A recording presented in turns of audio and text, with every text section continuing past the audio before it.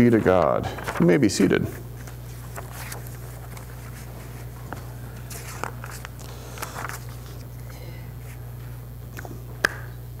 Narrow is the path that leads to salvation. Broad is the path that leads to destruction. That is what we heard Jesus say last week. We looked exactly what that meant. What does it mean to be narrow, to be narrowly focused on following in the footsteps of our Lord Jesus? And to reject the broad, easy approach of having a few things to hold on to and oversimplifying life, right? The challenge to get our minds around then is how do we discern how narrow or broad to be in any situation, right? Jesus warns in Matthew 15:6, we should not make void the word of God for the sake of human tradition, which would be getting so wrapped up in what's in front of us that we lose track of that we're trying to follow Jesus. We just get wrapped up in what's in front of us. Or the other extreme, which is to just try to make things too simple, right? And end up condemning the guiltless, Matthew 12:7. Jesus warns us against by trying to make things too easy. Right? So there's a need to figure out how to approach specific situations. How do we figure out how to handle new challenges and questions as they arise? And the Bible lays out for us, in the Gospel of Matthew is where it happens, Jesus lays out for us an approach to handling new challenges and questions and situations. And Jesus talks about it 2 times and then practices it often.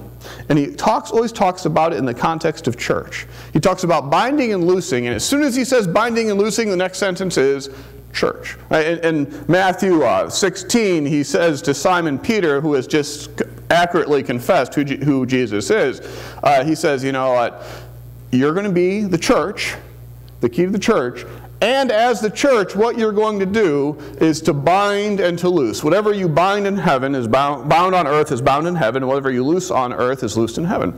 Right? And so that is the very nature. If you're a church, you're going to bind and loose. And then a few chapters later, we read Jesus talking again to the disciples about how to handle conflict.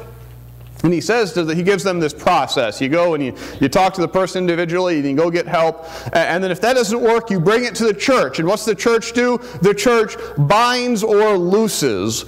What's the situation there? The very nature of church is that you're going to bind and to loose. So binding and loosing is this process of discernment. It's this process of deciding when any particular law should be bound to that situation or loosed.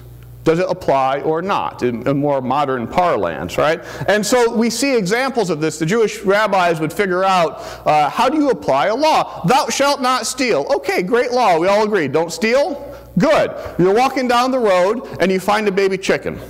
Little baby chicken there. If you pick it up and put it in your pocket or just throw it in your bag and walk off, you've stolen, right? But do you need to search the entire town to find out where it came from? No. How hard do you have to search if you find a baby chicken? The rabbis tell us 75 feet. That's about how far you could expect a chicken to go. Right? If you check 75 feet, kind of look around, and then you haven't stolen if you check within 75 feet. Right? And so it depends upon the situation. Right? When we do that as well, if you find a dollar bill, how hard do you try to find the owner of a dollar bill you found on the ground? Hey, anyone lose a buck? And then you put it in your pocket and don't feel bad about it. If you find my wallet, how hard do you find? If you find, hey, this is Andy Kuhn's wallet. It's got 80 bucks in it. I don't see Andy put the 80 bucks in it and walk away. No, I'd expect a little bit more effort out of it, right? And actually, I can't find my wallet right now, so if you do find my wallet, this is in all seriousness. Somewhere in my travels yesterday, my wallet went poof. And so if you find my wallet, keep the 80 bucks. I just need my wallet.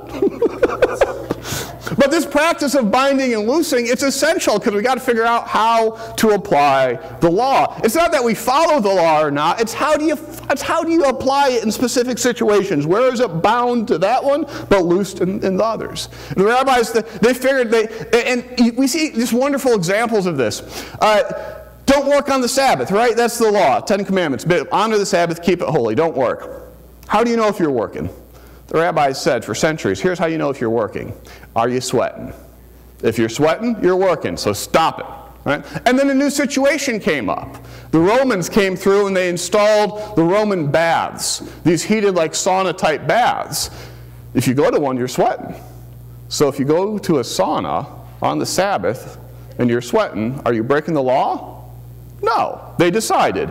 They loosed the law right there. This is not binding. It is loosed. You can go, and you're not breaking the Sabbath if you're sweating in a sauna. Right? And so there's this process of discernment, of figuring out, is this situation? And Jesus does this as well. It's in Numbers 30. It says, if you swear an oath, keep it. And Jesus takes that law and says, this is not just binding upon when you explicitly say, I, Andy, formally swear.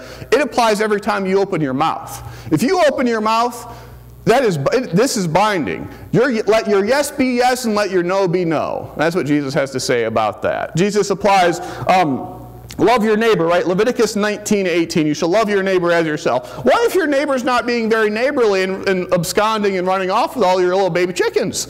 Right? Do you still have to love your neighbor if your neighbor's running off with your chickens? Jesus says yes. He binds that law upon that situation. Even if your neighbor is being a jerk, you still got to love that beloved child of God who's taken off with your chickens, right? Honor the Sabbath and keep it holy. Like, what, can I heal someone on the Sabbath? Yes, you can. Jesus says that it's not binding right there. You can always work to heal someone on the Sabbath. That it doesn't apply, right? And then Jesus goes through it, and again, can I pay taxes with coins that are idolatrous because they say Caesar is God? Yes, give to Caesar what is Caesar's. That's not idolatry. That's the law against idolatry doesn't apply there. It is loosed. And if you lust after someone in your mind, that the law on adultery is binding there. I mean, he just goes through again and again and binds and looses specific laws. And then he goes through and gives the principles by which we do these, right? Love your neighbor as yourself. Right?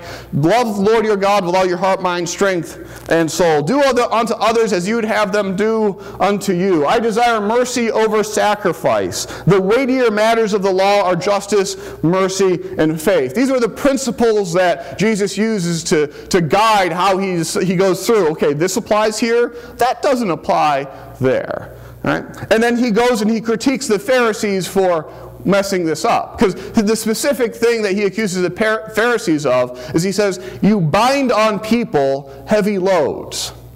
And you hear that verb, right? Bind. What the Pharisees, he's telling the Pharisees they're doing is they are making people's lives too hard because they're using the laws of God.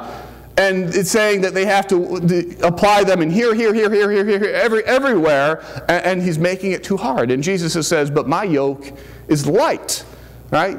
I'm not going to load you down with all these laws that are persnickety, and you're not going to have to count up your dill and tithe 10 leaves out of 100 of your dill, right?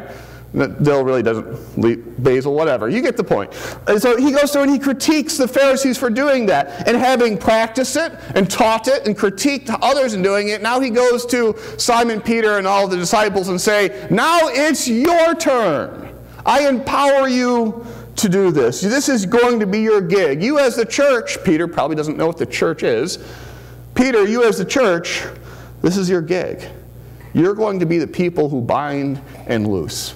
And what you decide as the church is going to be bound and loosed in heaven. And then Jesus gives further guidance on it. Because he says, whatever you bind and loose in the middle of conflict. Right? Because the way you are going to figure out how to bind and to loose is when you get sideways with someone in the church and it becomes such an issue that the whole church has to be involved, that's when you're binding and loosing as the church. You are deciding whether a law applies or not. Wherever two or more are gathered, there I am, and as we are gathered in the name of Christ, with Christ there, we're going to bind and loose and decide. And now we have been doing binding and loosing for decades, centuries. We don't call it that. But like, who here is wearing clothing made of two types of material? Right? Who's here, right? You are breaking the law, right? You are breaking the law. The Old Testament law is, you shall not wear clothing made of two types of materials. Period. Right? It's in there. You can check. Right? We look at that law, and we think that the concern in Old Testament times is either that wearing clothing made of two types of material is a kind of a decorative thing that might be a sign of worship of false gods. I don't think you're devil worshippers because you wear polypropylene mixes or whatever you're wearing, right? Or the other concern might be practical, that you think the clothing will fall apart because you couldn't make clothing out of two types of material that were going to stand up. I doubt your shirts are going to dissolve before the end of service. works. Right? So we loose that law. Right? We say that law does not apply. It's not that that law isn't true, it just doesn't apply here in this context. So go ahead and buy as much whatever rayon mixes you want. We do this with murder, right? Thou shalt not kill, thou shalt not murder, one of the big 10 commandments, right? Does that apply to someone who's in the military?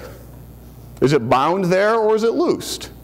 We argue about that. But that's the type of discussion we do. But we have to argue and discern as a church, is it bound or loosed? Thou shalt not murder when you are in the military. I could give you examples like that all day long, but you see what we're doing, right? The church is always going to be trying to figure out whether a particular new situation should be covered by this scripture or that. Because scripture is always true. It's just what parts apply where. Now, what happens when a new situation occurs, and the church just has to decide whether to bind or loose on the law on a certain situation, is we're going to agree with it or not. I have here this book of discipline. This is the opinion of the Methodist Church, and I'm going to promise you two things. I'm going to promise you two things about this. You're never going to read it because it is dry, and you disagree with parts of it. I know you disagree with parts on it, because between this and the book of resolutions, the addendum that's like that thick, there are opinions on everything from unions to charter schools to genetic research to, you pick an issue and there's an opinion in there about it, and you disagree with some of them. That doesn't make you bad Methodists or bad Christians. What that means is you are part of a church that is constantly trying to figure out how to bind and to loose. You're part of a discussion. Just like the binding and loosing discussion was happening centuries ago. Every time I do research into the Old Testament law of the first centuries, I find there are two rabbis that just argued for their entire lifetimes, Rabbi Shammai and Rabbi Hillel. And they never said the other one wasn't a Jew. They just argued for an entire lifetime with each other about how to be a Jew, whether this law should apply and be bound here or loosed there. And then their disciples kept the argument up. And so they just have like generations of arguments. Right? And that's what we're part of, a generational argument about how to follow Jesus, how to bind and to loose. And so what happens as part of this generational discussion, a long-standing discussion, is either we say that we will follow this even if we disagree with it, or we say that we're going to do what you might call prophetic disobedience and say that this is so wrong that we're going to take a stand and I'm going to do something else because this is what I believe is the truth of God. Now, my vow as a Methodist pastor is that I'm bound to follow this, and I do. Right?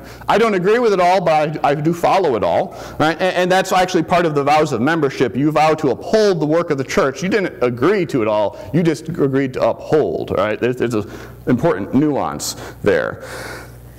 And so that's where we stand with binding and loosing today. And where we will always stand with binding and loosing. It is the process by which we as a church are empowered by Jesus to work through what law applies in which situations. Now, why is Andy talking about this today? I've been sitting on this sermon for 2 years now. It's not exactly the most easy to explain concept, admittedly. I've been sitting on it until about 2 months ago. I thought it was time to get this out because we needed to discuss something that is happening. Over the last 2 months, annual conferences across the country have, through this type of process, binding and loosing, have passed, there are 4 of them, have passed acts of nonconformity where they have said that they will not be bound by the Book of Discipline statement on homosexuality, and they will begin ordaining gay and lesbian people as pastors. Prophetic disobedience is what they would see it as. It's the Desert Southwest Conference, the California Pacific Conference, Pacific Northwest, and New England. The boards of ordained ministry in the following conferences have said that they will not consider issues of sexuality and gender when they decide who is ordained. New England, Baltimore, Washington, New York, Northern Illinois, and the Pacific Northwest. There were 3 openly gay candidates for bishop. We just elected bishops, right? One of them was elected out in California, Bishop Karen Oliveto. There's a church in Dallas, Texas, North Haven UMC. 98% of the congregation just voted to begin performing marriages between any 2 women or 2 men. So, the future of the Methodist Church right now is wrapped up in how do we as Christians go through this process of binding and loosing? How do we understand as a church and as annual conferences what we're going to do with those 7 passages of Scripture that have some applicability about how we receive the gift of sexuality? There are 7 passages in Scripture that have any reference to homosexuality. How do we take those passages and how do we bind and loose them in the church today? Right? I'm going to tell you what I think about it, but I'm not going to do it today. I'm sorry. I really am. If you look back, I've actually been preparing for this for weeks. You just didn't realize it. John Wesley, what did we argue about? That was getting here last week, narrowing and broad, and this week binding. I've been preparing y'all to be able to have this conversation, but I can't do it today because service is just not long enough. I need 2 weeks to sit down and chew on it. I've been taught, when I was at Duke, I ran a 2-year lecture series on how do we handle this question. There are faithful gay Christians in the church. And I brought in all professors at Duke and anyone else I could find. And I've been chewing on this for 14 years now. And so next time I preach, I will have for you the summation of 14 years of my research and thought and discernment on how to bind and loose. So same bat time, same bat channel. But, and admittedly, it's not going to be next week either because Angie Olson will be preaching. I'll be in Texas. Did I mention I need to find my wallet? I'm going to Texas on Friday. But when I come back, I will be sharing with you what I think. And I'll just warn you up front, there are like 2 sides to this. I don't fall on the side. The sides are too, here is my hope and here is my commitment. I'm going to end today with how I'll begin next time I preach. My hope is that we find a way forward that is distinctly Christian, a way that is graceful and holy, a way that both accepts that everyone is a sinner and believes that everyone is called to be remade in the image of God. And I leave you also with my commitment. I'm here to serve as your pastor. Whether we agree about this or not, I'm your pastor. I'm here to serve you. For following Jesus together is more important than anything else. Amen. I've never done a too big